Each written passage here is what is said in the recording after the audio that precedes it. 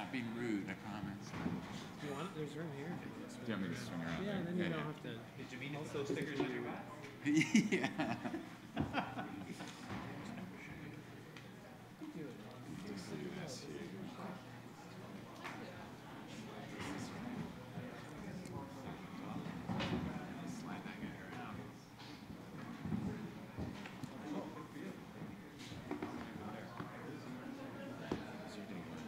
Hey everyone.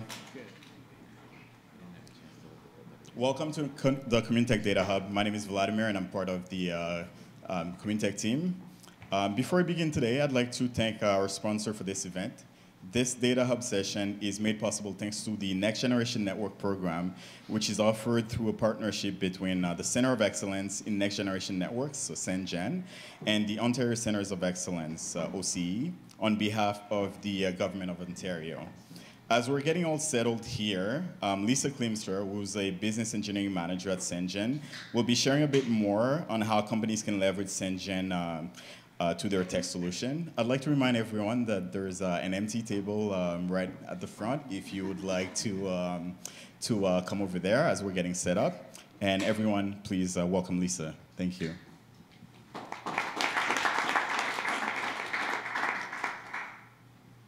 Thank you. As Vladimir is pulling that up, my presentation, I'll just say a quick hello and thank you very much for having me. I really do appreciate the opportunity to be here. I'm just going to speak for about 4 to 5 minutes about the Next Generation Network program to ensure that you're familiar with what the offering is, and then I'll hand it back over to Vladimir to introduce the keynote speaker. So what is CENGEN? We're the Center of Excellence in Next Generation Networks. We're a not-for-profit organization. Thank you. That's been around for about 5 years now. And I love my job. I love helping SMEs. Our program is free and helps them overcome commercialization barriers. So if you'll bear with me while I explain the capabilities, I'd love to take you through what we can offer to you. Maybe. That's okay.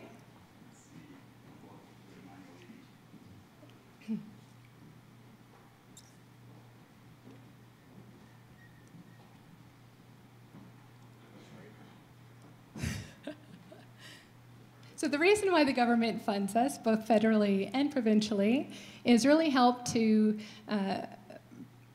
make Canada more competitive on a global stage, thank you, with respect to the ICT industry. So we've kicked off this partnership specifically with the Ontario government and OCE in 2018. OCE offers up to a $50,000 matching grant to offset your internal costs associated with doing a project on our infrastructure. And I'll take you through what the program looks like. Maybe. Manually, here we go. Okay, so there are 2 streams that we try and help make Canada more globally competitive through the ICT market.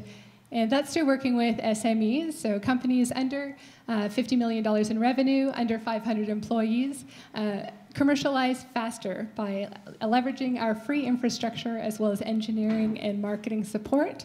The other stream is through training professionals and students with our CENGEN Academy with respect to next generation network technologies like Linux, Docker, and Kubernetes, thus resulting in highly qualified professionals that are then capable of entering the ICT market in Canada.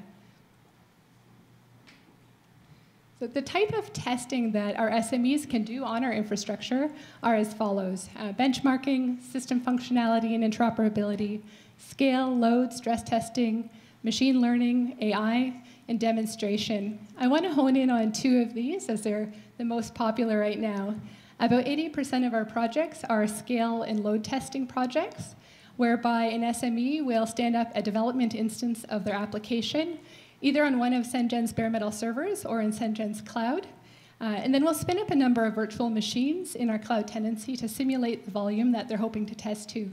And using traffic generators, we'll slam their application with this volume to see where constraints lay, as well as what type of resources are required in terms of compute power at those volumes. I do want to mention machine learning as well, as we've recently acquired several NVIDIA Tesla V100 GPUs, which are very good at multi-threaded machine learning, as well as NVIDIA T4s, which are very good for the inferencing piece of machine learning. So if you have an interest in any of those projects, please feel free to speak to me. and be happy to work with you. In terms of our infrastructure, it's comprised of a commercial-grade cloud tenancy. So we don't actually use the cloud for any commercial purposes. The period that you're on our infrastructure to actually conduct the testing is a 4 to 6 week period, and then all of your data is removed from our cloud. Also, hardware hosting. If you have a connected hardware device and you're looking to test the functionality of the device, we can physically connect it to our infrastructure to test the functionality. If you're looking at testing carrier-grade fault tolerance, we have that capability. And bare metal servers. Often these are used in conjunction with our cloud tenancy. Our SMEs will load their application actually on our bare metal servers. We have massive amounts of compute power at your disposal. One of our SMEs actually used 17 bare metal servers during the course of a project with us. And want to do a shout out to our local company 11X, who partners with us for the LoRaWAN. They provide LoRaWAN to our IoT customers who are wanting to test some actual live IoT data in conjunction with some simulated data for scale testing purposes and functionality purposes. So all of that is free. All of that access or infrastructure is free. Ultimately, it is you and your team that conducts the testing on our infrastructure, but we provide support along the way. So we work on the project charter and create a test plan and provision the infrastructure based on your customized needs. And during the execution of the project, if you run into any trouble at all, we help troubleshoot that with you. And upon conclusion of the project, our marketing team actually authors a white paper as an unbiased third party that you can then take to potential investors or customers to validate your solution. And I just want to mention, of course, our relationship with Communitech is very important to us. We actually have one of our 4 data centers here in the basement, as we do in our other innovation hubs, Invest Ottawa and Mars in Toronto, and where we're headquartered in Canada. You'll notice that our members are multinational telco companies that typically are very competitive, but within Sengen, they come together to collaborate to help advance the ICT sector in Canada. We've done over 89 projects to date, and we certainly would love to work with you and do one as well. I will be sticking around for about an hour after this presentation and would love to speak with you. If you don't have an opportunity to connect with me, please do feel free to reach out to Vladimir, and I'm sure he'd be happy to connect. Also, if you're interested in any of the training that we offer, Linux, Docker, Kubernetes, please also feel free to reach out, and we'd be happy to work on that with you. Thank you so much. Without further ado, I'll hand this back over to Vladimir. Thank you very much, Lisa. Hi, everyone. I'm Kusha. I work with Vlad. We'd just like to say a few words before we get started. As you all know, today we have MessagePoint presenting their incredible success in artificial intelligence R&D. And this phenomenal team has come together from the surrounding community, and this is a massive collaborative effort that is now being commercialized in a product expanding the boundaries of content intelligence. Working with Communitech, OCE, the University of Western Ontario, Sengen, and many other stakeholders that are here today, this is an excellent example of multi-stakeholder collaboration, bringing new technology to market. With that said, I'm pleased to introduce today's speakers, Chenna Dixit and Mahtab Ahmed. Chenna is an AI/ML research scientist at MessagePoint, and she is an integral part of the Marcy team, with her research and development activities sharply focused on the application of deep learning-based techniques for natural language and image processing. Mahtab is a doctoral candidate at the University of Western Ontario, where he's doing his PhD research in an area of computational linguistics. Mahtab has also been working closely with the Marcy team at MessagePoint. Everyone, please welcome the MessagePoint team.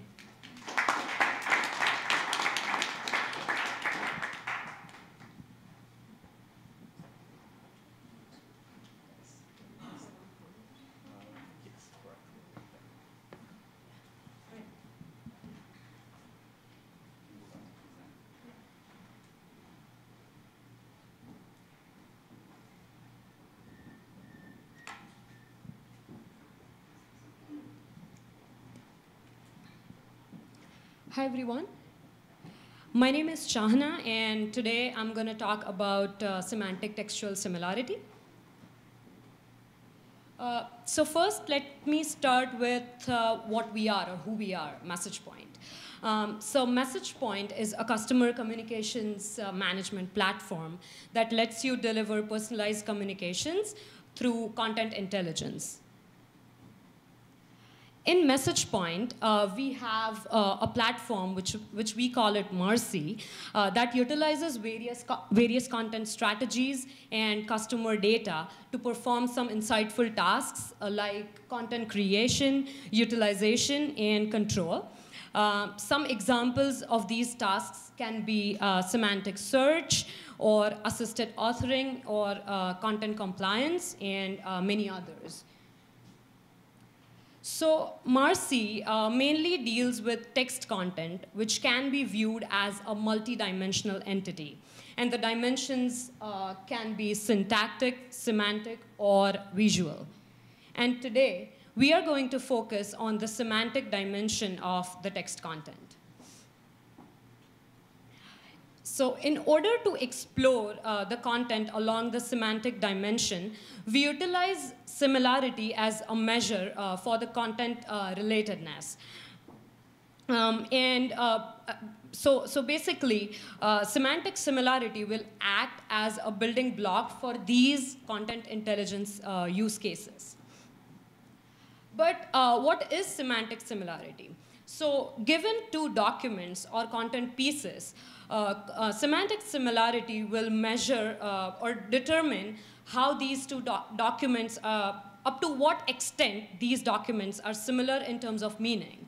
And when you're talking about the multilingual scenario, these documents can be in different languages.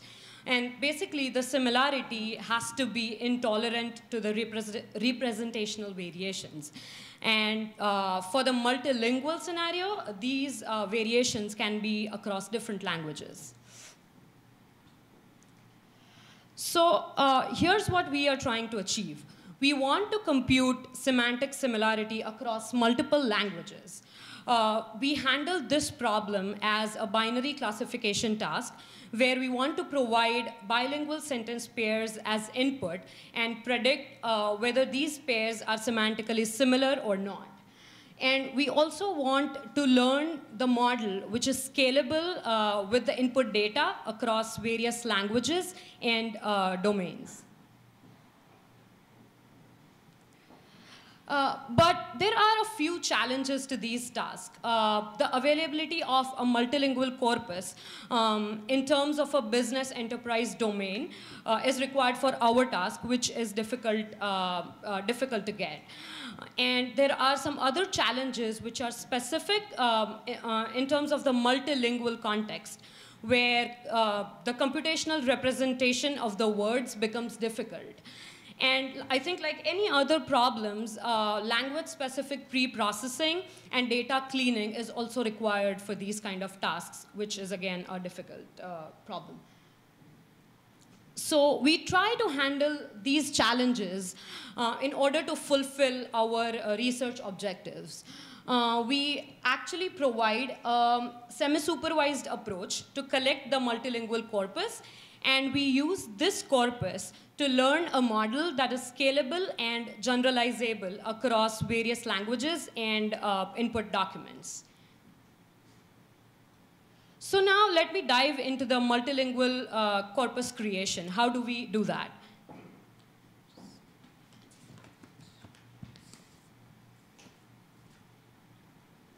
So as I mentioned earlier, for our task, we require bilingual sentence pairs with labels that are semantically similar or dissimilar. And for simplicity, we label them as a positive pair and a negative pair. So what is a positive pair? Here you can see two sentences, S1 and S2, in different languages. They are actually meaning the same despite the syntactic variation, and that we call a positive pair. And for a negative pair, you can see two sentences, S3 and S4.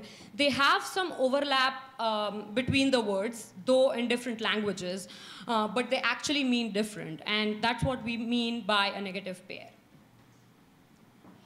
So let's go to how do we create a pool of positive samples. It actually begins where you want to gather data from the web. You want to parse that data to extract text from it. And then you do some additional work on that data to ensure that the content that you have is aligned. So let's talk more about how do we actually do it. Now, we are looking to create bilingual content that is mostly human written and not translations, so that we can generate a model which is close to the business language model for our communication. And that's why we target bilingual or multilingual websites and gather data in terms of web pages which are parallel, or basically which has content which says the same thing but in different language. Now, once you have these parallel web pages, you want to be able to extract some text content out of these web pages. So once you have these web pages, you basically extract raw content for these parallel files. And at the end of this particular process, you will have parallel text files in different languages, but the content inside these files may not still be parallel or may not still be aligned. So basically, in order to align these align the content in the text files, what we do is we perform translation of a non-English language files, which here I have an example of a French. So we translate the French files into English, and we align the files based on a distance measure that we use. So now, the files that you are going to have are basically parallel text files, and the content inside these files you can ensure that these are aligned. And now these aligned content actually becomes your positive pairs for your corpus. So once you have the entire workflow, this is what your file is going to look like. These files, they come from the parallel, these lines, they come from the parallel text files that you have. And then, as I think you can see, you have the English line, you have the French, or you can have any other language, and then you have the positive pair. Now, once you have the positive pairs, you want to get the negative samples. So in order to get true negative samples, a plain or random sampling is not enough, because you want content which has a different semantic meaning or a semantic representation, and which is expressed using maybe the same words or different words. So we intelligently select negative samples using a topic modeling algorithm, so that we can pool from the pairs from the same topic. Here, for the topic modeling, we choose LDA, and we apply this on the aligned English text files.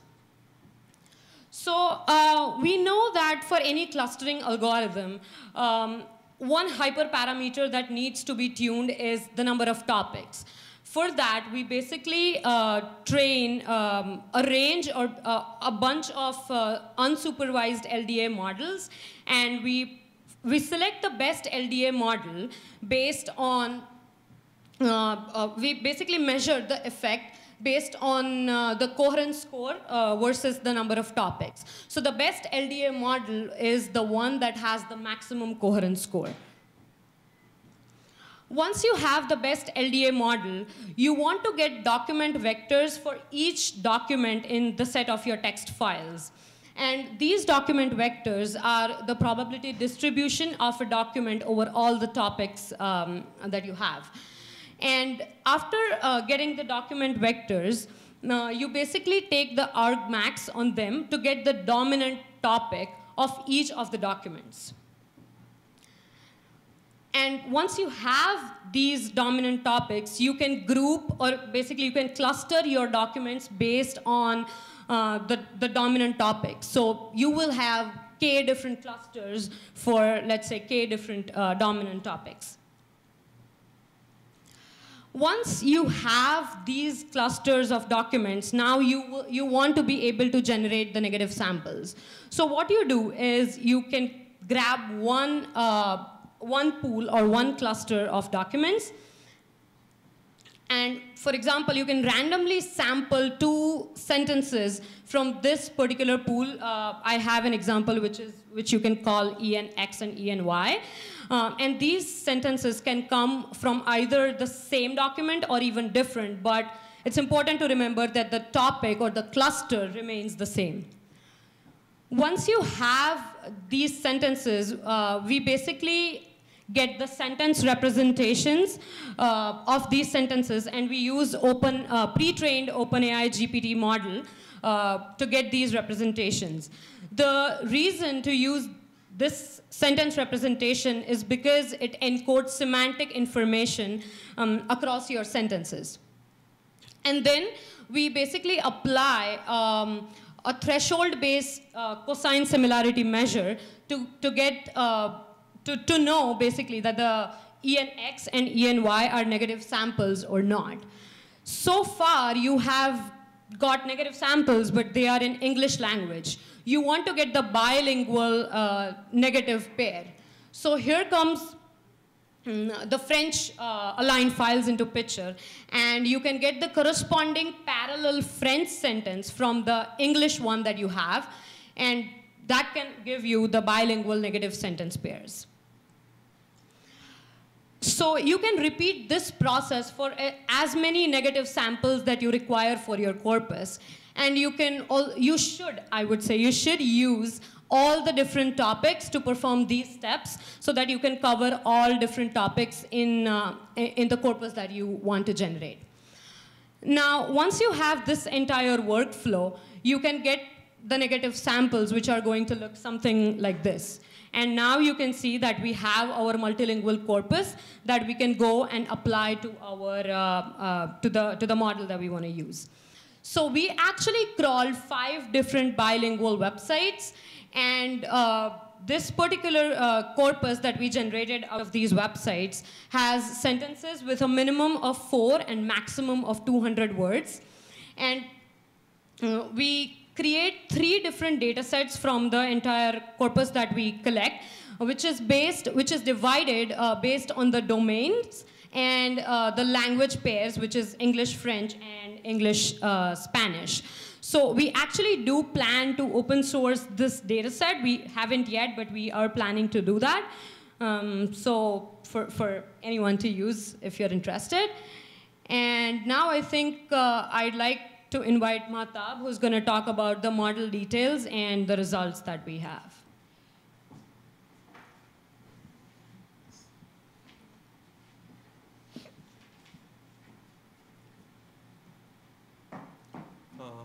Hello, everyone. My name is Mahtab, so I'm going to continue from here.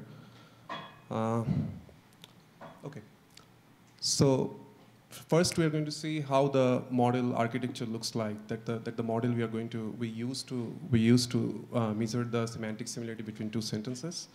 So we start with 2 sentences. Sentence 1, sentence 1 S1, and sentence 2 S2. So these 2 sentences are in 2 different languages. Say we are talking about English and French. So once we have these 2 sentences, we pass these 2 sentences to an encoder block. So we can see 2 encoder blocks here, but actually there was 1 encoder blocks. The weights were actually shared. So the job of this encoder block is to represent the sentences in terms of vectors. Like you give a set of words, and you give this to the encoder block, and it generates a series of numbers for each sentence. So we term the number that represents sentence S1 as U and sentence S2 as V. So we get 2 numbers now, U and V. So now we pass these 2 numbers, this U and V, to a matching operation layer where a bunch of matching operations are performed on these 2 U and Vs. And the final decision is going to be taken by a classifier on top, which is a straight neural network based classifier where you pass the output of the matching operations, and it classifies whether the 2 sentences at the bottom, that means S1 and S2, are similar or not. So how the encoder looks like. So this encoder comes, so at the beginning we can see, there's a layer called Muse word embeddings.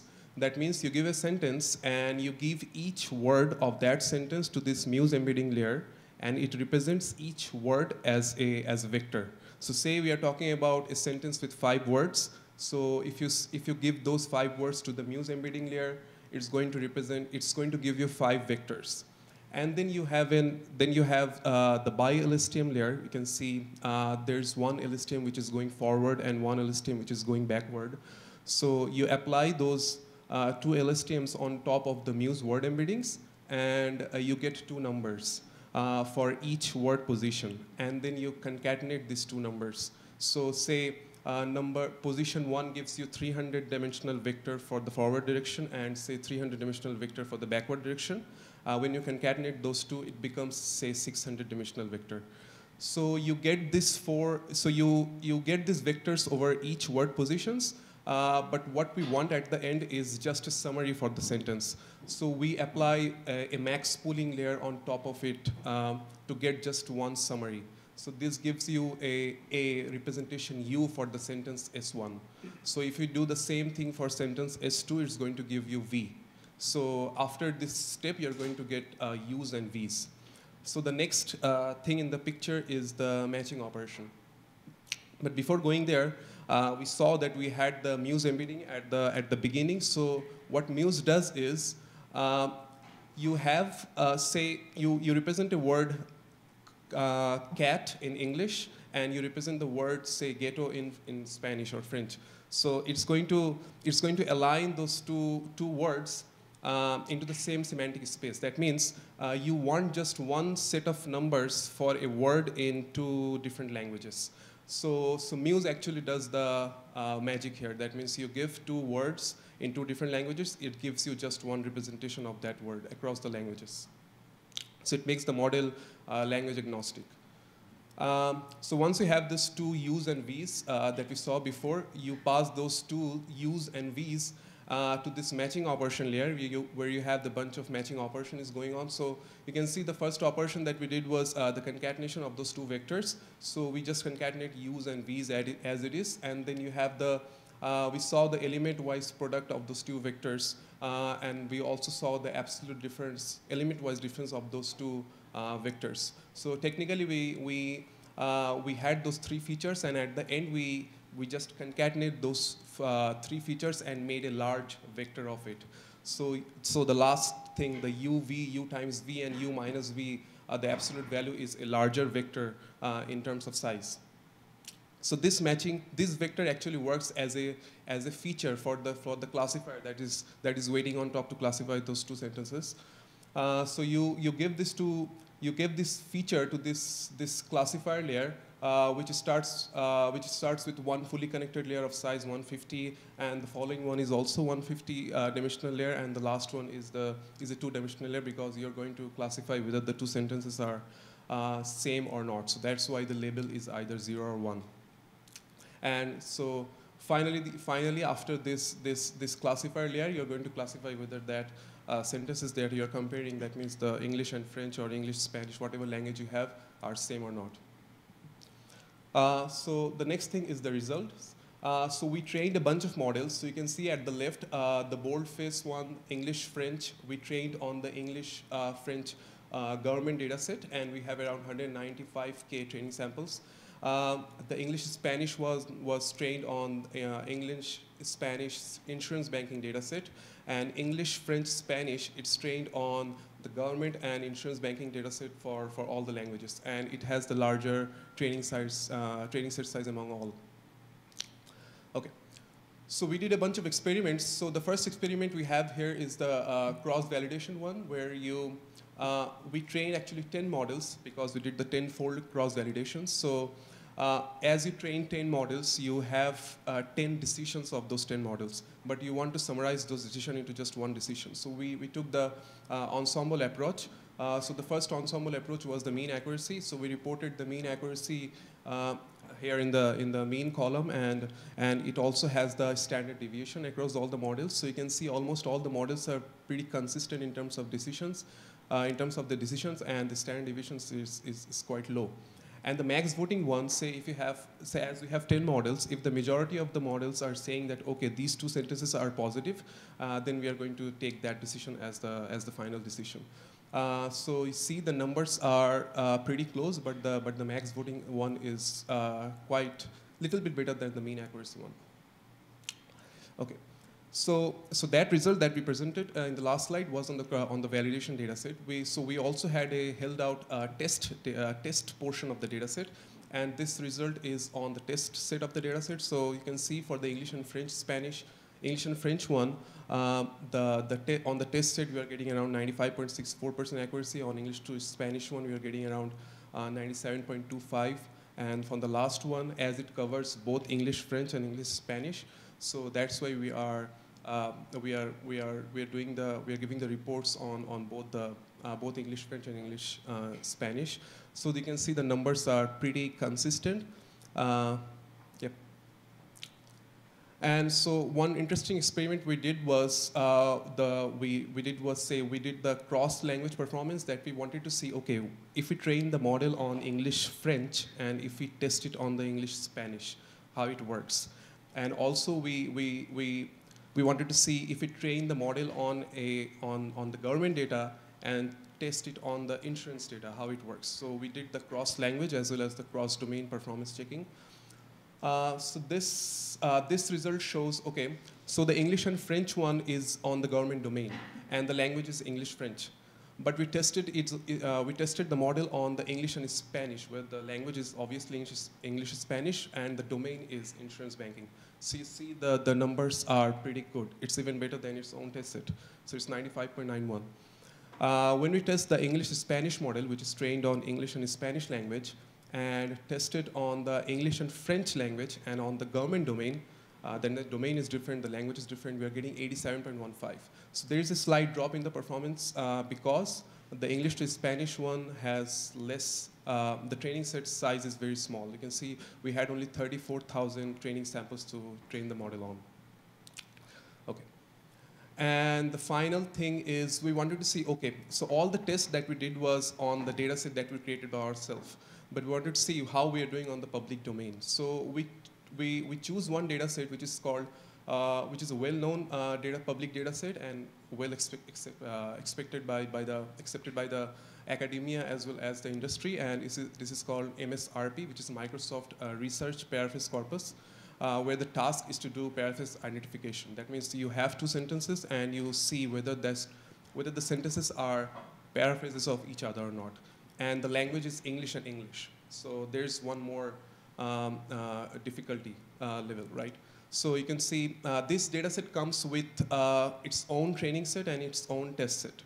So the models, so the accuracy that we reported here from the second column, from the second row, we can see those models at the bottom are trained only on the training set of this data set. So you can see the numbers, it's 74.46, 73.96, 73.5, these, right? But our model, which is on top, so it involves the transfer plus the fine tuning. So what we did was we had a bunch of models. We took the best model, and then we further trained that model on the training set of this data set. And then we test on the test set of this data set. So we are getting around 76.05, so which is say around 1.6% better than the second best model. So this proves that the data set that we created has some kind of semantic aspects, plus it's multilingual. Yeah, so that's it. I think Jana is going to continue from here and she's going to conclude, yeah.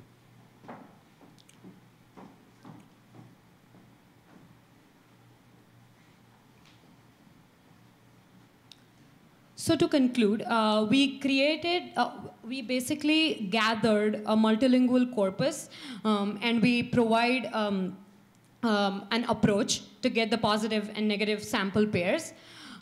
Using this corpus, we learned a language agnostic and scalable model by utilizing multilingual word representations. And the learned model can be used to predict on data which has different language or a different domain. And we also showed that the model, when fine-tuned on the benchmark MSRP dataset, it achieves state-of-the-art performance. As a part of future work, we plan to improvise our sentence-based semantic similarity model that we have. We want to try a bunch of other encoders and network architectures, and also enhance the pre-processing steps that we have for our data. We also want to look at the paragraph-based semantic similarity task. And I think, as I mentioned in the beginning, we also want to look at the visual dimension of the semantic similarity problem. So this work that we presented, we have one paper, I would say, one is accepted if you want to go and look at it. And I think we have one submission that we are waiting for the results. So that's it. Thank you. And if you guys have any questions, we are open to. All right, so we're just going to open up the floor for questions.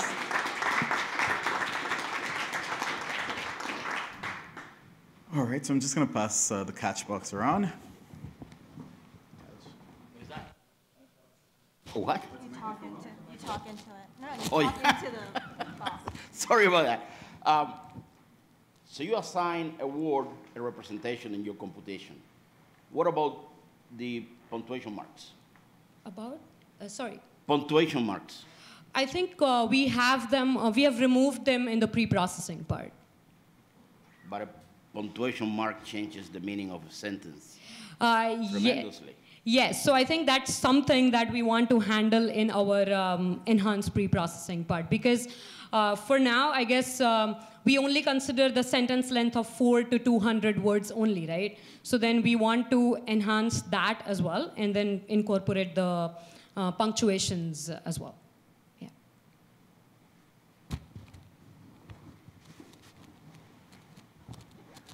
So for when we were preparing our data set, you used the OpenAI GPT model as your encoding method. But for the actual comparison task, and the reason you said was because it captures better semantic meaning of the sentence.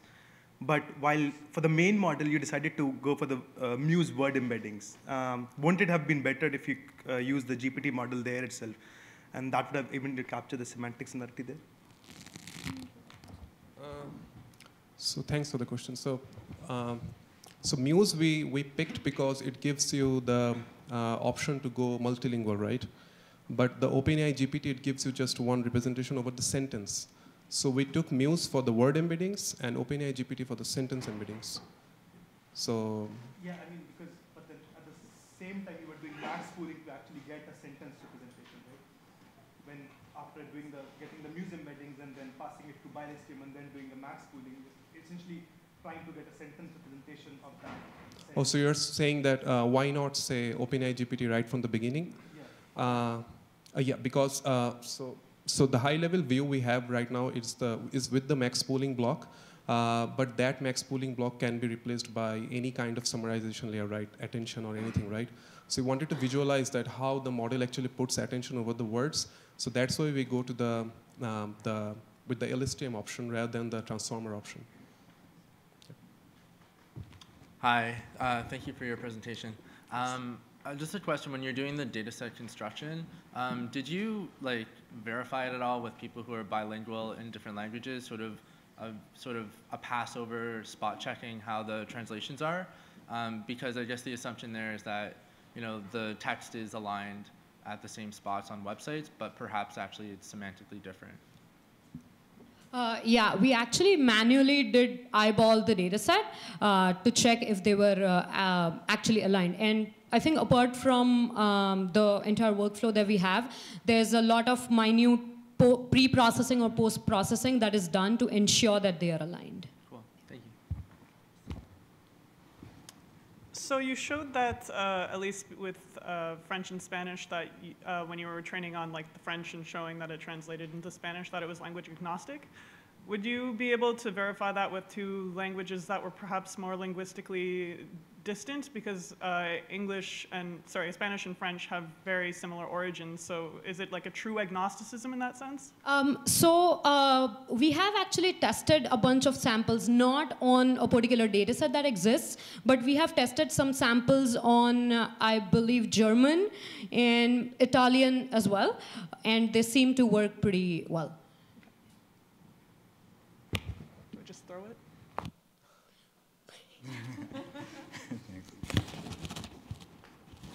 Any more questions from the audience?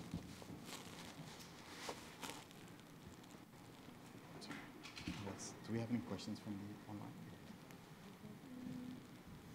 All right. Last call. Perfect. Thank you. All right. Perfect. Thank you. Thank you.